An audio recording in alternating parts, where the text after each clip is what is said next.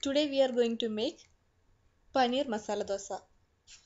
Pour dosa batter into a griddle in low flame. Spread it evenly. Put some tomato salsa over it and spread it well. After that, put some grated paneer over it.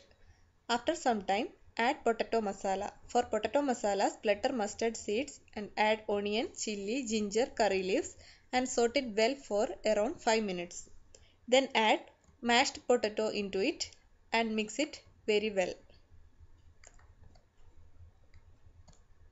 After adding masala, fold dosa like this and put some butter over it. Serve it with coconut chutney.